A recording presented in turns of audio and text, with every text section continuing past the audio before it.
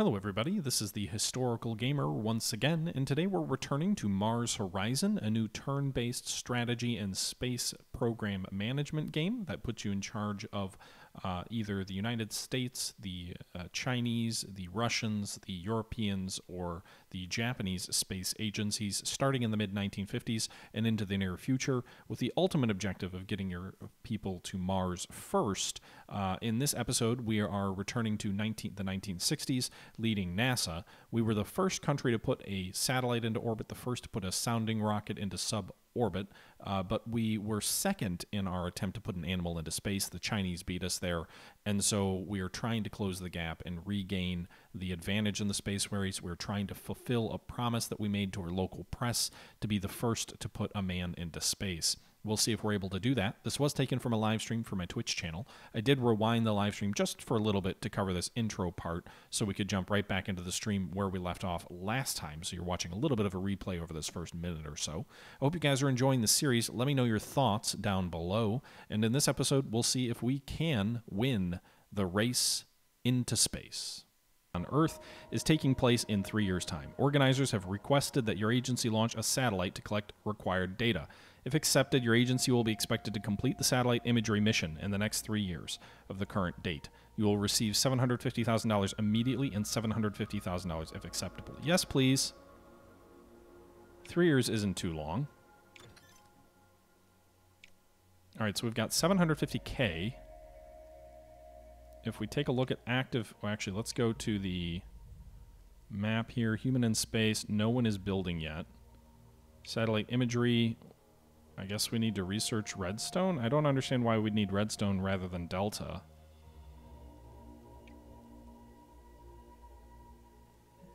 I'm 1 month away from completing satellite imagery. But I can use that money to do humans in space, right?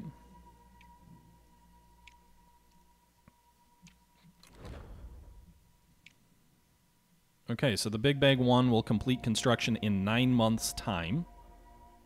The astronaut training facility will have 5 months to train our astronauts. Funding review in 1 month. Meanwhile, I should have enough money within 3 years to do the imagery mission as well. Okay. I have to do 2 more boosters to get unlock contractors. Well, we need to do the payload goes, actually. So I need 1,200 more research.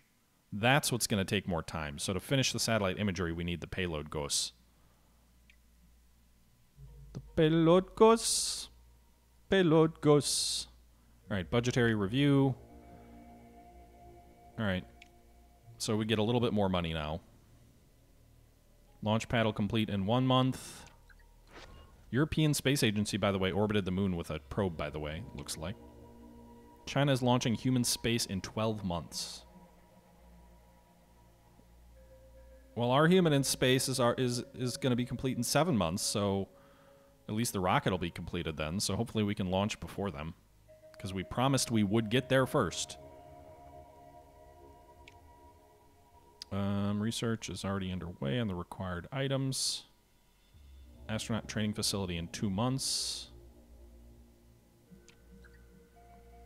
A documentary crew has requested a tour of your astronaut training facility. Security advisors have pointed out that other agencies might be able to learn about your program if such a documentary were to be released.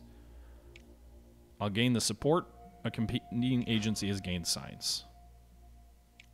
That's okay. I think we're ahead in a lot of science, but... All right, so I need to hire some astronauts. You've received your first influx of astronaut hopefuls. Here you'll find a pool of trainee astronauts eager to be hired to your space program. Each potential astronaut has a higher cost and a monthly salary, as well as a special talent. Talents can have powerful mission effects. Keep an eye out for the most useful. More trainees will be periodically added to the pool, so remember to check back here often. Constructing more advanced astronaut training facilities will result in new trainees having higher levels of talents. All right, so we've got our first batch of 3 astronauts. We've got a comms specialist. We've got a celebrity and a problem solver. So the comms specialist starts each task with +1 comms. The celebrity gives us +10% support upon mission success. And the problem solver, a -1 random resource requirement per task.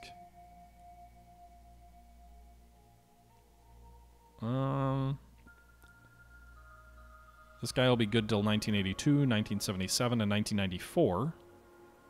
So they're 21 years old, and they won't retire till they hit 55. So this guy will be around the longest. Interestingly enough, the celebrity has the lowest hire cost. Maybe they're like a military celebrity, right? Maybe it's like Chuck Yeager or something. The celebrity also has the lowest salary, which doesn't seem real either. I don't understand what the problem solver benefit is. Wow, they put a lot of effort into the faces.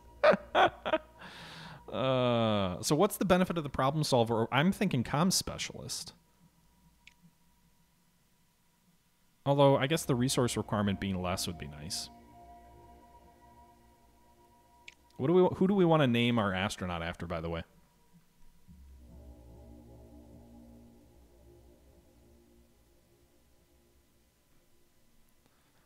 I would name it after Neuhauser, but we're already naming our rockets after you. Bob Ross. I like it.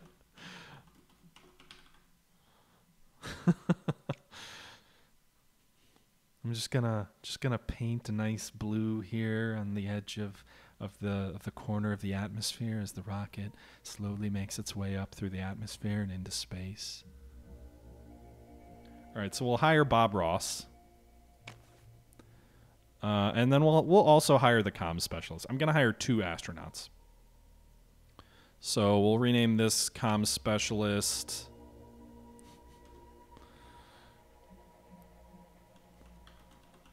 We'll rename this one Gus Grissom.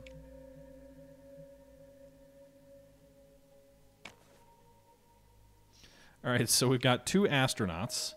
Now, I don't know if there's any like training I have to do. That's kind of what I assumed, is that there would be training that I would have to do prior to launching the mission, but I don't see anything about training, so I don't know if they're just like immediately ready or what the requirements are there. We're already building the Big Bang 1. That'll be ready in 5 months. Hopefully we meet with a launch window that lets us get up in time, you know, before the Chinese here. They're ready in 9 months, so if our mission is ready in 5, then we'll have a 4-month period, hopefully, to get up ahead of them. I mean, I would think they need training, but maybe not. Maybe the training doesn't come till the later launches. If I go to the base and I go to the... Where is the astronaut center? Over here. It doesn't say anything about... Just... Whatever. They're tier 1 astronauts, so I guess maybe they do come trained. Meanwhile, I guess we've got 1 mission underway. That's humans in space.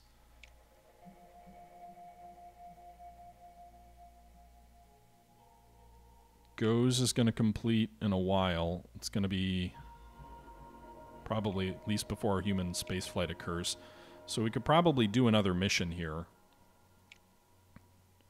Solar wind monitoring would give me 500K. Okay. I like the idea of more money. But how expensive are my rockets? Does it... I mean, if it doesn't net out, then what's the point, you know?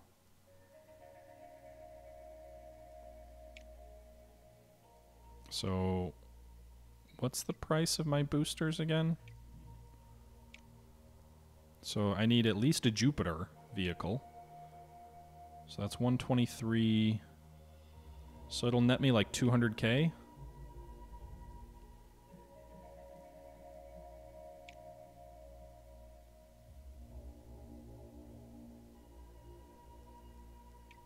I guess we'll do that.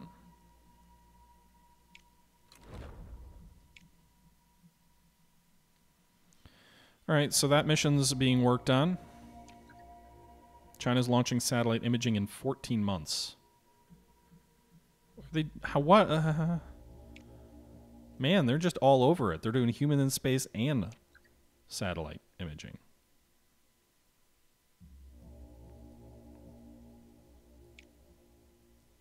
Okay. Let's reuse a design. We'll use the Neuhauser 2.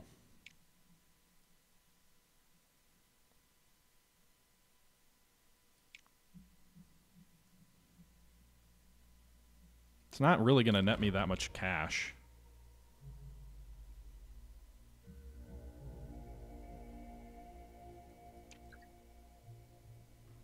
Human in space in 6 months for the Chinese. Human in space for the Soviets in 10 months. All right, the Big Bang 1 is complete in 1 month. How quickly? So I guess the construction's complete, right? So launch preparations. So this is a crewed mission, so I'll need to assign the appropriate number of astronauts. First off, launch date. Oh, come on. Launch crew. So we're going to go with Bob Ross for our first astronaut in space. Training, we'll go with probably, well, reliability and payload are both over. So I guess payload would be, well, I just want to make sure it doesn't blow up. So we'll go with that. And then launch date. So we can beat the Chinese by 1 month if we launch in December. Looks like they're slated for January, a January launch. The only problem is if there's bad weather in December, we may have a really tough decision. Otherwise, we can try and go in November, but there's a 20% launch reliability penalty anyway in November, so we're probably better off just trying for December, and if the weather's really bad, it's going to be like a 19% penalty anyway, so we're going to go with December. This would slot us in to be first with a human into space.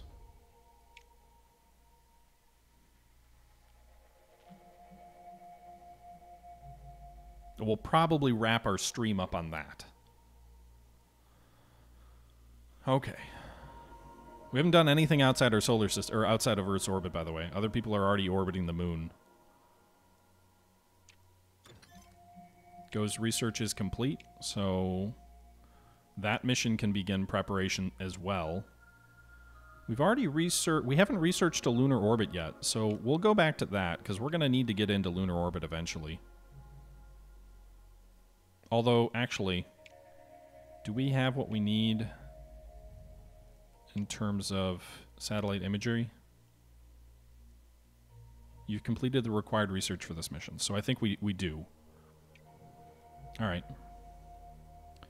So, we're researching lunar orbit. Humans in space. 1 month. Funding review will occur the month immediately following potentially launching the first humans into space here in 1961. What the fuck? Where'd he come from? All right, so we get plus 10% payload reliability, minus 10% launch reliability. So instead of our launch reliability being in the mid-80s because of the training we were doing, it's down to 74. But I think that means that the training that we did, very fortunate that we researched what we, or trained on what we did, because it helps counter the launch reliability penalty that we're going to suffer here. So plus 15, or so plus 9% for launch reliability training brings our launch reliability actually up to 86%. I'm confused here.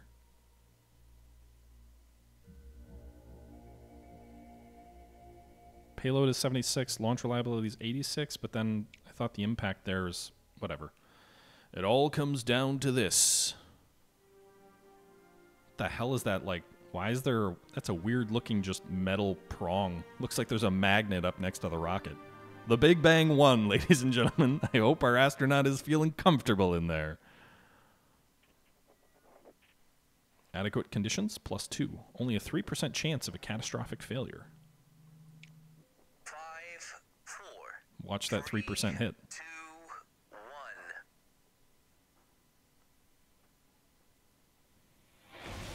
I love the ice falling off the fuel on the booster. That's such a nice little touch there.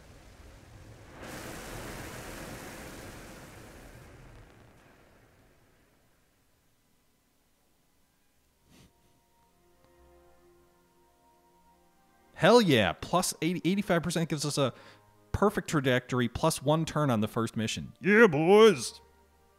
Booster 1, upper stage 1. It's a good launch. We've got a good launch. Mission is underway. Human in space. So we have to collect 3 comms resource, 6 navigation resource. All right, we have 4 power, 1 of 1 astronaut. Can you... The crew resources available. Crew can be used on commands. Okay. So we have 5 turns remaining. We need to get 6 of these and 3 of these. So we can use power to get 2 command resources. We can use power and the astronaut to get... Well, actually, we'll do this to get 4 of this. And then...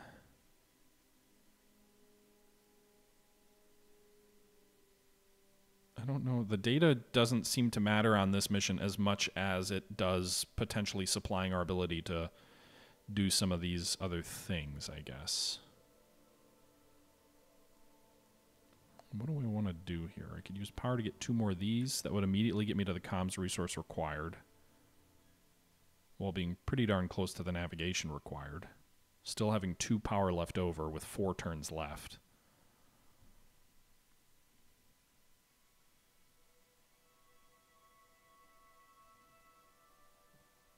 I'm just not sure what the best use of resources is here.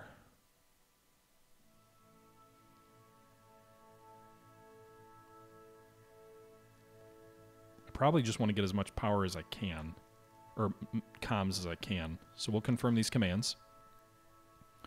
A nice success on the first one.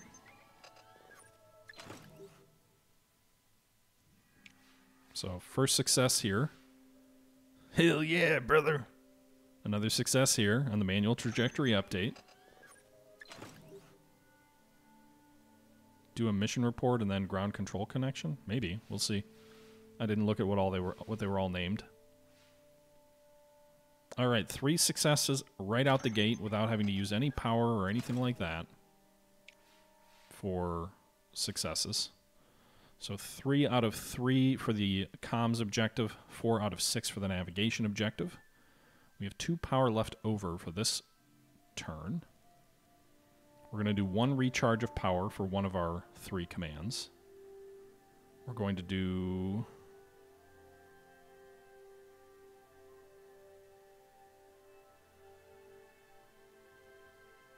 mission report and data transmission, I'm thinking. This leaves me 2 power left over to cover mistakes. It gets me damn close to the resource bonus objective, while setting me up to spend a little bit on the manual trajectory update on the next turn to get our navigation level up. So first things first, recharge the battery. Another success here. Plus 2 and 2. And data transmission, another success. So our failure levels seem a little bit low. You know, one criticism I had of Buzz Aldrin Space Program Manager is the game was just too damn difficult. But I do feel like maybe this one, so far anyway, has been a little bit too easy. I'm sure I'm speaking too soon. Gonna screw myself over. All right, we'll spend 1 and 1 there. That gets us to 11. Then we'll go with this, which gets us to 8. And then...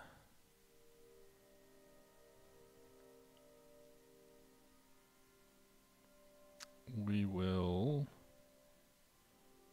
I think we'll just recharge the battery. So 3 turns remaining. Another success. Got to get that bonus objective. Got to get that bonus reward. We're immediately going to do a satellite imagery mission following, because we promised to do that within 3 years. It'd be great if we could sneak in and beat the Chinese there as well, but we'll find out shortly. Okay, so far, a very good mission. We just need 3 more of these, so we'll do this. And we'll do this. And then recharge. So this should put us above our minimums on everything. And a little bit of spare power in case we fail.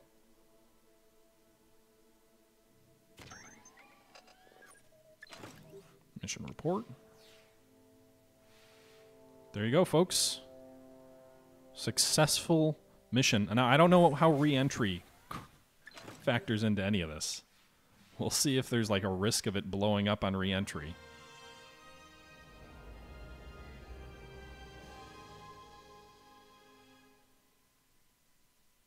Does it not have like a re-entry thing where there's like an odds of failure?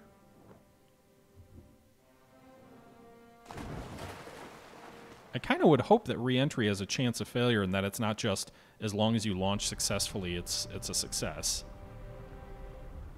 Like, show me some odds there of a failure on the re-entry point. None? Oh, that's a little bit disappointing. Shut up. The boats did look like they were sinking. All right, so we get 1,200 thumbs ups and 525 in research for the next 4 months. Meanwhile, it's going to take our astronaut 6 months to recuperate. Bob Ross, the first astronaut in space. Who would have thought that Bob Ross would be the first astronaut in space? I know I would not have. All right, so we have one more spot for a mission. If we go to milestones here, satellite imagery, the Chinese are planning one in 6 months, the Soviets in 11, and the ESA in 14. If we go ahead and plan this mission, I don't think we can beat them because the construction times will be too great. Build time for this will be 3 months. But we'll still do it. We said we'd do it within 3 years. Complete all mission plan stages.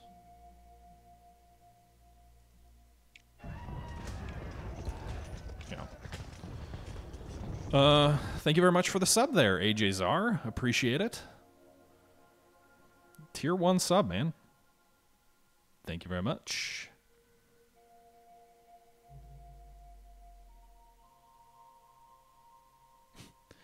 All right.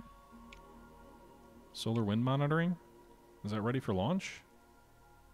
Training. Go here. Set a launch date. We're good here. Confirm mission setup. Roger that. All right, we'll get some extra cash there. I'll just get through the next month so we can get to our next budgetary review. So we gained 400 support for Race to Space 1. The news is dominated by your agencies launching the first human into space. They kept their promise, read one prominent headline, alluding to your previous claim that you would be the first to achieve the milestone. So 400 more support, right ahead of our budgetary review, which is great. Plus 1,400. We didn't quite get to level 7. We need about 1,300 more for that, but it does increase our budget to 210,000 per month. Lunar orbit research complete. And solar wind monitoring ready for launch. So let's get this baby off the ground. This will be a $500,000 bonus should our mission succeed with the Neuhauser 2. Roger, mission control. Neuhauser 2 is ready for launch. Adequate conditions for launch. Not great conditions, but we should be good. 5, 4, 3, 2, 1. Jupiter booster ignition. Here we go. We have liftoff. There we go. You got. I do love. They do a good job of having like some of the atmospheric effects there. You can see sort of the buildup of pressure around the rocket as it goes up. It seems more pronounced on like the human rockets where, you know, we had the ice coming off the side of the fuel boosters and everything like that. So I think they do a really good job of some of these little things, and it's fun to watch. It'd be interesting if the launches were a little bit more complex, but overall, I think it's still quite a bit of fun. All right, so now we've got to go ahead and do the in-mission stuff. 1 and 2. We've got 4 turns to do it. So let's do this and this. Signal return test is a success.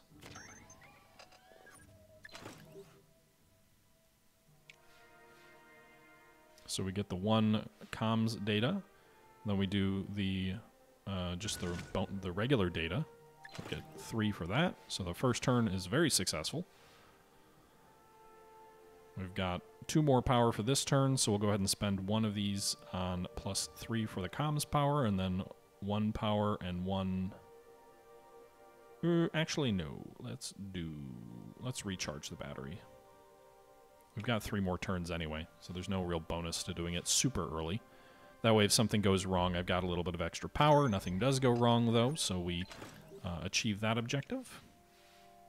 And then we'll spend our 1 remaining comms point, or 1 comms point and 1 power on getting to the bonus objective here, and we'll recharge power just in case, again, something goes wrong with still 1 more turn remaining. So atmospheric sampling goes well. And there you go. Successful mission. Bonus objective as well, plus 50% bonus. I'm hoping that means 50% more cash, which would be another $250,000 if that's the case. Heckin' yes, 750. That turned that into a pretty lucrative... That was like 4 months worth of income right there. All right, so China's Human in Space is next month. We're already ahead of everybody else there. The Go's complete in 2 months.